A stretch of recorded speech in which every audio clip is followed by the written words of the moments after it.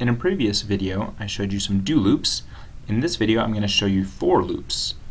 Let me go to the VBA area, Alt F11. Where are you? Alt F11, there we go.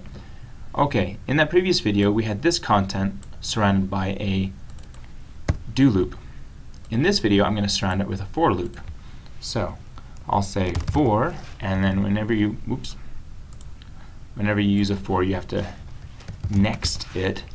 That's like the loop word for the do's. You have a next for the fors. But we have to say for something. I'm going to say for each cell in active cell dot current region, do the following. And so what it's going to do is it's going to say, well, where's the active cell? Give me its current region. If I make this the active cell right here, the current region is all of this. And then it's going to do these things right here. Problem is right now cell is not declared. Let me declare cell. Dim cell as range. There we go. And this should work. If I hit play, watch over here. There we go. It did that stuff. It printed out the length of the active cell in the cell next to it, and then offset the active cell. Okay, so that's the for each. It just says for each item, essentially, in whatever range, we could pick any range we wanted. For each item in that range, do all of this stuff, and then go to the next item in that range. Okay, now there's another kind of for. It's a for period. It goes like this. For cell equals, we're going to say 7, I'll tell you why in a minute, to range.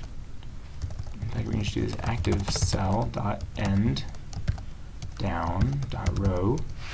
Okay, what this is going to do is it's going to say for cell equals 7. It could actually be anything. It could be Bob or Joe, or I is a very common one actually. I, and it's not a range, it's an integer. For some number I, when it equals 7, all the way up till it equals the row of the last cell below the active cell. So in this case, it's controlled down, it's row 11. So from I equals 7 to 11, in this case, do all this stuff. And it should work. Let me click on 7 again here, hit play, and it works.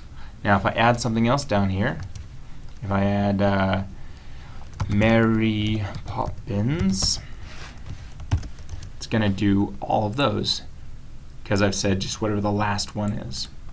And hit play. Boom. Why did I pick 7? Well, because John is in the 7th row at the moment.